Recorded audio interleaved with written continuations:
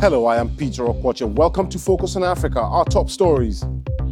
On the march, we hear from the South African women spearheading the public outcry over violence against women. It hurts every day because with rape, it's something that you cannot say, I will move on and forget. I'm looked at as a criminal. Strong words from the former South Africa president's son, Duduzane Zuma, as he denies wrongdoings in a corruption investigation. Also on the program, yet more fallout from the Sex for Grades scandal. 2 more lecturers are suspended following BBC Africa Eye's high-impact investigation into sexual harassment at 2 universities in West Africa. And in sports, South Africa through to the quarterfinals of the Rugby World Cup after a big win over Canada.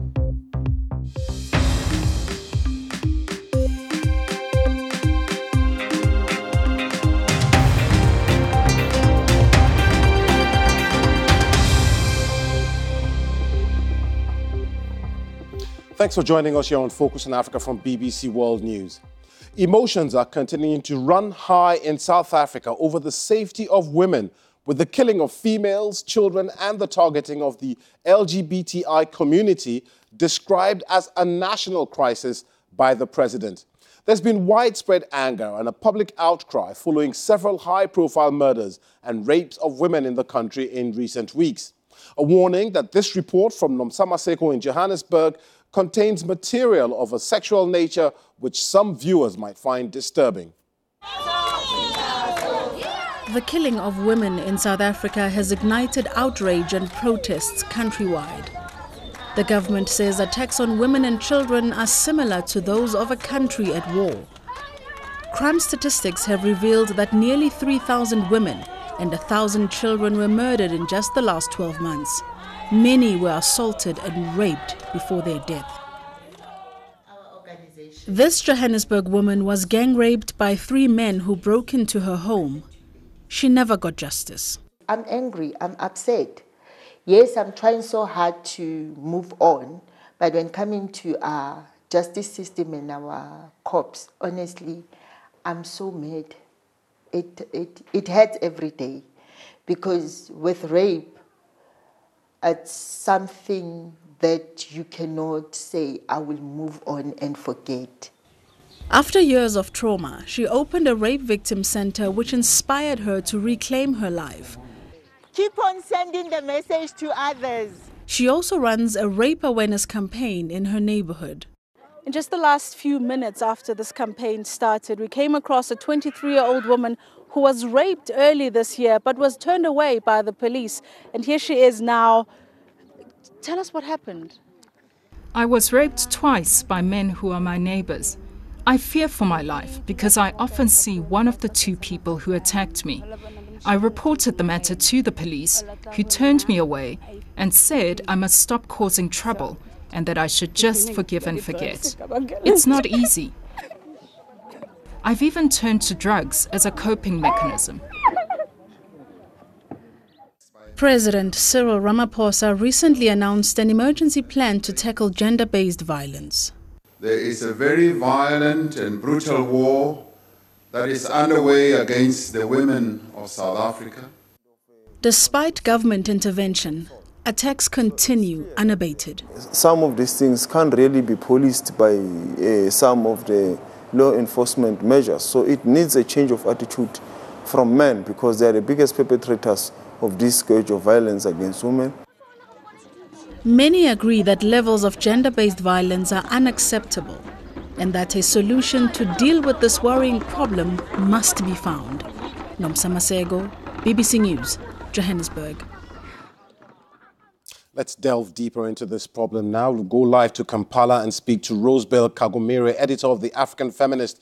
She joins me on the phone. Rosebell, why is this still such a big problem across several African countries? Thank you for having me. Definitely, this is not just a South African issue. It might take on different dimensions or different magnitudes in different African countries. In Uganda in particular, in the last 2 years, we saw a spike in killings of women, targeted killings, where most of the women had either been raped or certain external objects inserted in their private parts. And definitely, this is not only happening in Uganda, but also we've seen in Kenya, women early this year taking to the streets to protest femicide. And many women are saying that we have to get men to be held accountable. We have to create systems right from families that are not going to continue victim shaming and silencing women because they've been silenced for far too long. Rosebel, do you think that one of the problems is that it has become normalized within several societies that, brutalizing women, even killing them in some cases, is all right? Definitely, the killing is always the last point of dehumanization. We have allowed many social norms that dehumanize girls in right from birth, and we need to re-examine all these social norms, but also push for policies. Governments need to take this as a crisis, because if you have all these people in a society who are unable to live a free life, and people living in fear, young women living in fear, and increasingly young women, as we see the populations of Africa moving to cities, we see a rise in unsafe cities. So we need to look at policies, but also very much in shifting our social norms that uphold everyday violences against women. Well, you mentioned the fact that, the government has to look at this as a crisis, that there have to be policies put in place to stop it. But do you think that there is the willpower within these governments to stop it? I think most governments are really preoccupied with power and keeping power and sustaining power, in that the everyday realities of African citizens are then just a backdrop of what they work on. So we have, as part of the push for accountability, our governments need to be not only just accountable to women, but to the entire population. So when you have a rundown in the government accountability, definitely women and other people who hold less power in society are then going to be at the most receiving end of violence and oppression. And this goes back to government, but certainly we also need to re-examine how we raise men and how men get away from the very day in our households, get away with so much, and we don't groom young boys to be accountable and respectful. You just took that away from me now, because I was going to ask, on the ground, grassroots level, what role do men have to play? I think men have to, for far too long, programs have been targeted towards women. Women must not walk at night. You must not do this. It is time to talk about the perpetrators in the culture that grooms perpetrators, and men have to do that job to groom the next generation that is going to be held accountable, but also realize that protection of women has to happen in this time.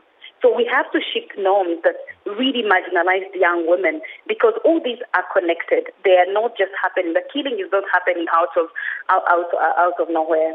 But certainly we are dealing with a post-colonial, most times post-colonial violent state.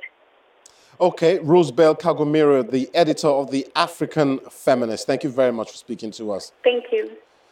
Let's take a quick look now at other stories making the headlines across Africa and the rest of the world. The UN Secretary General Antonio Guterres has warned the organization could run out of money by the end of the month due to a deficit of more than $200 million. In a letter to tens of thousands of staff, Mr. Guterres suggested postponing conferences, reducing services, and restricting official travel. The government of Mozambique has signed a deal with the US oil company ExxonMobil for its natural gas. According to projections, Exxon's investment in the Rovuma Basin, which is offshore in the northern part of the country, could be upwards of $33 billion. That's one of the largest ever investments on the African continent.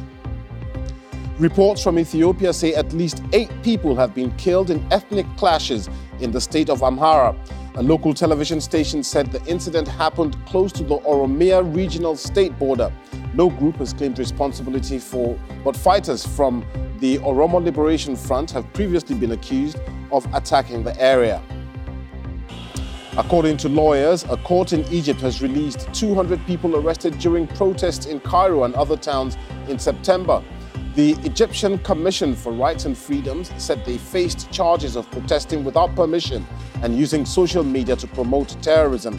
As many as 2,865 people had faced prosecution for anti-government protests. And Rwanda has opened Africa's first smartphone manufacturing company in the capital, Kigali. Other African countries put phones together, but the Mara X and the Mara Z handsets will be completely manufactured and assembled in Rwanda. President Paul Kagame attended the opening of the plant and said he hoped it would increase the 15% smartphone usage. The University of Ghana has suspended 2 professors accused of sexual harassment in the BBC Sex for Grades documentary and has urged any students or staff who have suffered harassment to report it. It comes a day after a lecturer at the University of Lagos in Nigeria, Dr. Boniface Igbenegu, was also suspended from his post and as a pastor in his church. The university has shut down the cold room mentioned in the report pending investigation. Mayeni Jones sent this report from outside the University of Lagos. Well, it's the day after Africa Eye's Sex for Grades documentary was aired, and many of the students here at the University of Lagos are talking about it. There's a mixture of surprise, but also relief that these revelations have finally come to light. But although many students think that the evidence that was found in the documentary is going to help shift the discourse about sexual harassment here, they also fear that once the hype dies down, things will go back to normal. They should be punished. They should really be punished. So it will teach less. It will teach other lecturers in their shoes that this thing, because these people they are harassing sexually, they're actually people like their daughters. So why should this be done? It's unfair. It could utterly destroy a human being. The student might even do very well academically, might be very smart and all, but by the time the results will come out, I know you'll be seeing an F and E because they always want the student to always come back every time. So they're always trying to fail the person every time. So they can have more advantage to the person. That's why it's not that they're always dressing in a seductive way or anything. Nigeria is a corrupt country. So not only just sex for whatever is being covered up, there are a lot of corrupt practices that are being covered up. So like it's not a new thing for them to be covering things up. Many of the students we've spoken to here say one of the problems with lack of accountability has been the amount of power that's concentrated in the hands of the lecturers who can make or break a student's career at will. It's hoped that the university's new sexual harassment policy is going to help tackle this problem. But as it was only introduced in August, we'll have to wait to see how effective it turns out to be. Mayeni Jones, BBC News, Lagos. Let's discuss the wider issue with Awazi Agbalaga. She is a popular radio personality in Lagos and is also part of an NGO which campaigns on this issue called Stand to End Rape initiative in Nigeria. Awazi, what kind of stories do students come to your NGO with? Thanks for having me, first of all, but we have the most terrible stories as we speak, even just stories from this same lecturer, Dr. Boniface. We've gotten 5 more stories today, and one from as far back as 1999. They're really gruesome. Some of them are really, really brutal, because students will tell you some of them have been full-on violently raped by their lecturers in their offices within the school premises, and nobody can just help them. And what do you then do to challenge such behavior within the university campuses?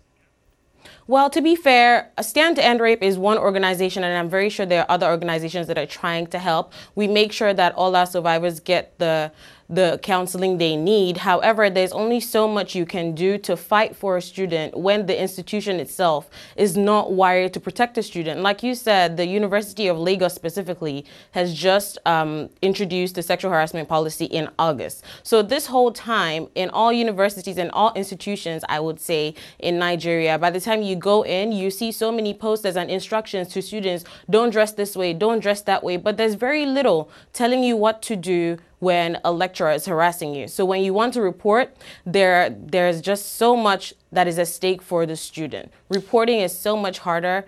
Even if you decide to report, how much justice are you going to get? The student starts to think, oh my God, I'm going to be victimized.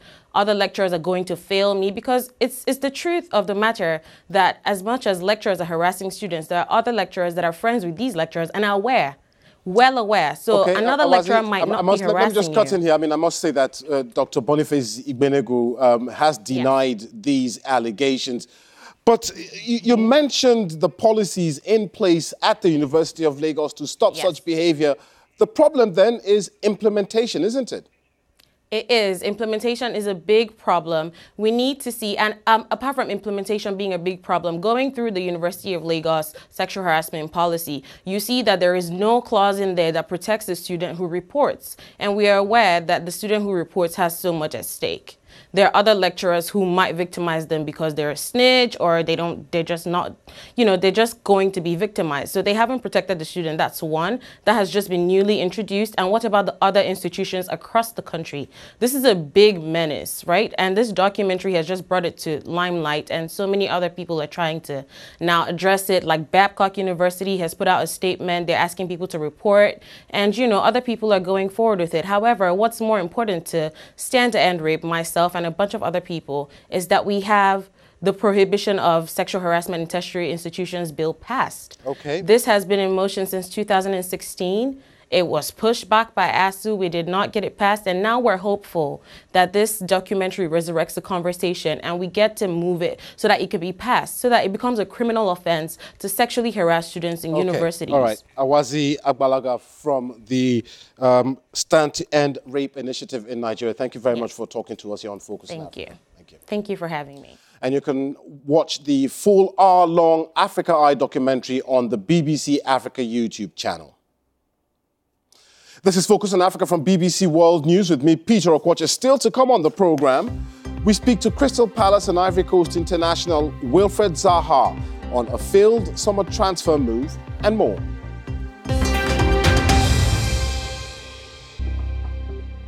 I'm Peter Okwoche. Welcome back. I'm looked at as the face of corruption. Strong testimony from Duduzane Zuma, son of former President Jacob Zuma, during day 2 of a corruption inquiry. The investigation revolves around the Zuma's dealings with the powerful Gupta family. All parties have always denied any wrongdoing. Milton Nkosi has more from Johannesburg. It's been 2 days of giving evidence here by Duduzane Zuma. But like father, like son, the young Mr. Zuma denied every single corruption allegation brought against him. And today, he had this to say to the South African public. I'm looked at as a criminal. I'm looked at as this face of corruption.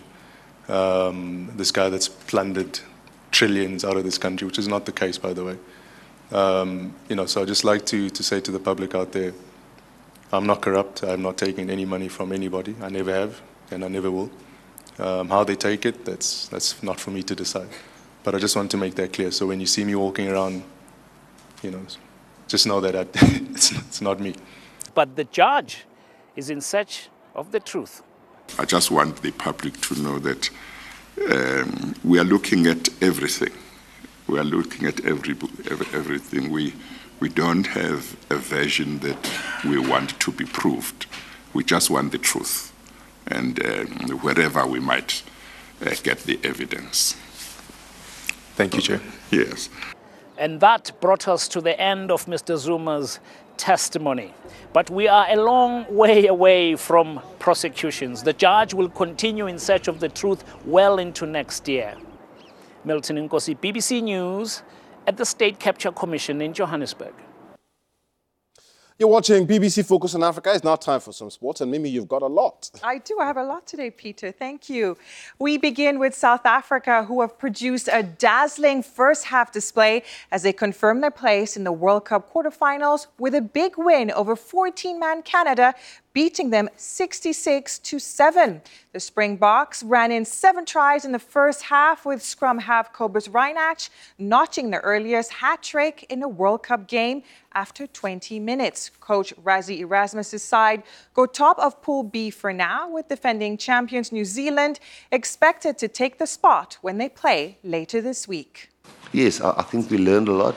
But again, the moment your decision-making gets cut down with quick line speed and pressure and quarterfinals, semi-finals, things change, So there was some really nice, good things to see. I thought our lineouts again, I think we haven't lost the lineout ball so far in the World Cup. Again, with Schalk playing hooker this game. So I think we're in a good position when it comes to personnel, but from now on, it counts for nothing. If you lose the next game, you're out of here, so we must prepare really well. Moving on to football, Wilfried Zaha says his head was a bit all over the place at the beginning of the season. The Crystal Palace winger handed in a transfer request when Everton and Arsenal were keen on signing him over the summer. But before we got to that, he began by telling me about him picking up an award at the Best of Africa event, which took place on Sunday. It was for his charity work in the Ivory Coast, where he gives 10% of his wages to charitable causes. To be honest, I have to thank my mum mainly because she pushed me to do it. And obviously, like I said before, when I got the award, I'm very family orientated. The main thing is it's from the heart and I do it for my country. So yeah, that's all that matters to me. I'm just a normal guy who's managed to make it from nothing. We saw over the summer your failed move to Everton and as well you splitting with your agent. What was going through at that time and how has that affected you? Have you settled in now this season? Whatever happened, the reason why I had to put my head down and just play my football, because one, I would be hindering my own progress by moaning and whatever. I moan anyway, but moaning and not wanting to perform properly, that would just be messing myself up. And two, I have too much respect for my manager, the fans, and my teammates to treat them in that way. So it was the thing where, okay, this hasn't happened, but I've got to get on with it. And I've got to prove every time that I'm the top player I claim to be. All I can do is just perform on the pitch. And that's what I'm trying to do. I'm trying to be consistent, perform on the pitch, week in, week out. I've got my own goals that I've set for myself. Last season I set myself 10 goals. Well, double digits, but I managed to get 10 goals, so I was happy. So hopefully I can reach my goals again, and that's all that's on my mind, really. Here in the English Premier League, your fellow Ivorian teammate, Nicolas Pepe, is at Arsenal. There's been a lot of pressure on him to perform. How do you think he's going to fare this season? I see the social media, I see everything, and it's a thing where he needs time. He's come from another league, he's young. There's that price tag that he has not put on himself. People put that on him because of his performances. So you got to give him time for him to reproduce that. It's not going to come like that. So me, I've got nothing but faith in him. I've got confidence that he will produce the same thing that he did before, because we both play for Ivory Coast. I've seen the talent he's got, but not everyone sees it. So I feel like just give him a bit of time and then you'll see that same Pepe that you saw in the French league. More from my interview with Zaha later on in the week. Nigeria's women's captain, Asisat Oshoala, has described the Super Falcons' early exit from the 2020 Olympic Games as heartbreaking. The African champions were knocked out on the away goals rule after drawing 1-1 with Ivory Coast in Lagos on Monday. The 9-time continental champions were keen to return to the competition event after missing out on the 2012 and 2016 Olympic tournaments. And finally, Brazil are preparing to face Senegal for the first time on Thursday in Singapore. Brazil's assistant coach Kleber Xavier believes that the Teranga Lions will provide a good opposition for the 5-time world champions who just managed to defeat Cameroon 1-0 last November. Brazil will be looking at this match as an attempt to build ahead of next year's World Cup qualifier and 2020 Copa America. They're also facing Nigeria next. And that's all the sport, Peter. Great stuff, Mimi. And that's it on Focus on Africa for today. Thanks for watching. We'll see you again very soon. Goodbye.